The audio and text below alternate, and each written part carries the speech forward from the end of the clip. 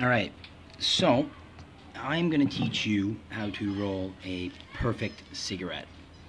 Now, there's a couple things that you really should know about doing this. Firstly, the things that are going to affect this are, one, your rolling papers. You know, how thick are they, how thin are they? This is all going to change the feel of the roll. I personally like a fine paper, not too thick, not too thin, basically right in the middle. These are the Rizlas, and you can see right here it says between low and high. Okay, you're going to need to get a pack of filters. The bigger the filter, you know, the bigger the cigarette. The smaller the filter, the smaller the cigarette. I take the 6mm. Then, quality rolling tobacco. Alright, depending on how the tobacco's cut and shredded is going to also affect the feeling when you roll it. Basically, there's no right or wrong tobacco. You just have to get used to the one that you use. So what I'm going to do is I'm going to walk you through the steps to successfully roll a cigarette. I see a lot of other videos online that kind of just say, oh, well, here's the hard part. You know, you got to flip it under here and then roll it. Well, that really doesn't help somebody who's never done it before. So, firstly, you're going to want to open your bag. This is a really important step. You're going to take from the tobacco, you're going to pull little pieces off and kind of just spread them out in like a little bit of a fluff. Okay? And basically what you want to do is get the right amount of tobacco here. This is important. If you get too much tobacco, it's going to be hard to roll. If you have too little, it's going to be hard to roll.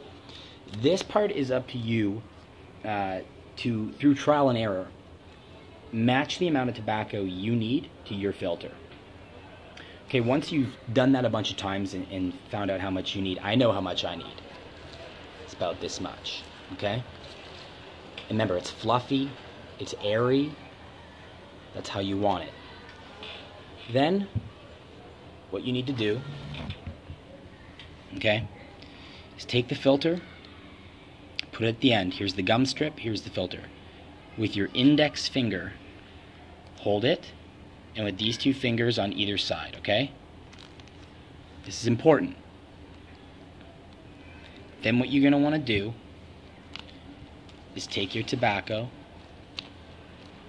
and place it in really lightly, okay? Now, this is the hard part that most people tend to breeze right through. Something that's going to affect your roll here will be the amount of oil on your hands. Okay, I actually have some super glue on my hand right now. But your skin has natural oils. If you've just washed your hands with soap and removed that oil, it's also going to affect the ease with which you're going to be able to roll your cigarette. Okay, so keep that in mind. Hopefully I have some oil on my fingers now. You can also kind of lick your thumb very lightly in order to get a nicer grip on the paper. Now, once you got everything laying in there, you're going to very lightly, pinching your fingers on both sides, roll, and roll it so that all the tobacco starts to go into a nice little cylinder, okay? So I'm basically just going to lightly do this. Lightly. This is important. Lightly. As you do this, you're going to start forming the tobacco in the paper into a nice little cylinder. Okay?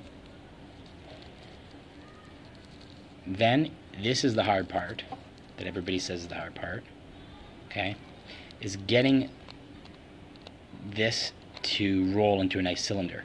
What I do is, I hold these two fingers here, you see my middle finger on each hand, on the bottom, index fingers over here, pushing down with my thumb. I want to bend the top portion over, and then it should roll into a nice cigarette. Now I'm going to lick.